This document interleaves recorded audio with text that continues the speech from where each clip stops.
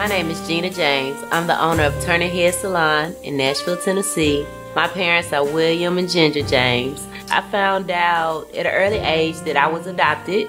My parents adopted me about the age of 2, and my biological mother was in and out of my life a little bit. I knew her, and I knew we had a connection, but I can't remember living with her. She was kidnapped, raped, and murdered on Christmas Eve when I was in the 7th grade. My mom was adopted. I didn't find it out until I was at her funeral. The lady that lived next door to my mom was her biological mother, and they never told her that was her mother until the lady died. When my mom found out that the lady next door was her mother and she never knew, she became rebellious, and she went from being a good kid, a straight A student. She got addicted to drugs, and she got pregnant with me, and then she was dating an older man and got addicted to drugs, and just living a life down on the wrong path. And I would be over my grandmama Charlie's house, and my mama said they met me, and they said, "Oh, we just fell in love with you, and we told your mama if you ever need a babysitter, we'll babysit you." And she said, my mama said, "Well, I want to go to a party tonight."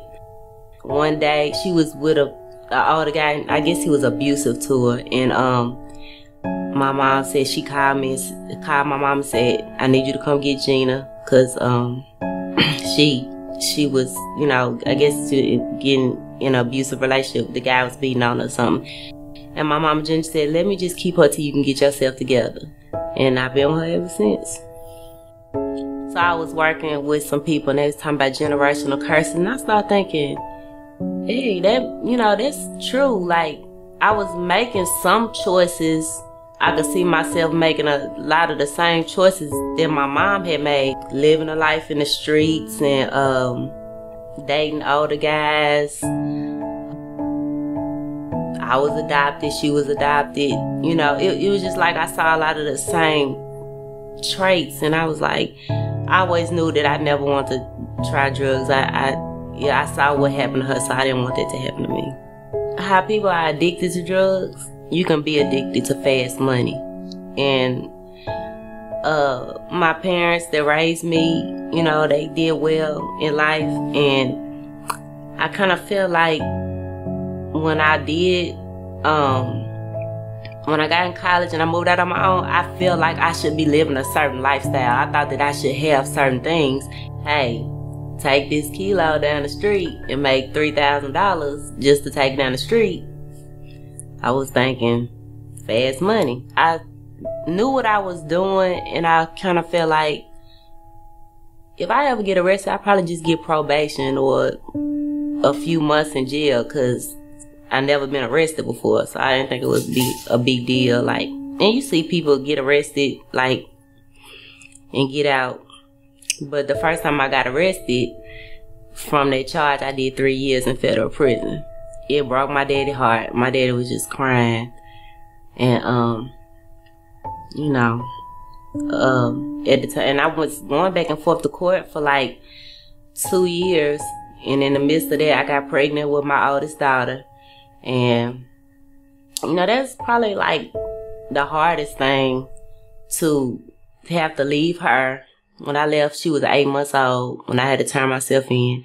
It was hard. I felt bad doing that to my parents, like leaving my child with them, and they were able to keep my house, my business for a while. So, I just felt like it was putting a lot of stress on them. If you do wrong, you still have to pay the consequences. So I was mentally in the right place to deal with turning myself in and doing my time. One of the counselors from the halfway house saw my hair. When I got out of prison, I was like, I'm going to stop at the weave shop and get me some hair, and I'm sewing my hair in on the bus on the way back home. I got somebody in the prison to braid my hair up before I got released. Yeah, so the counselor at the halfway house saw my hair, and she said, "Who did you do your own hair? You did your hair?" And I said, "Yeah."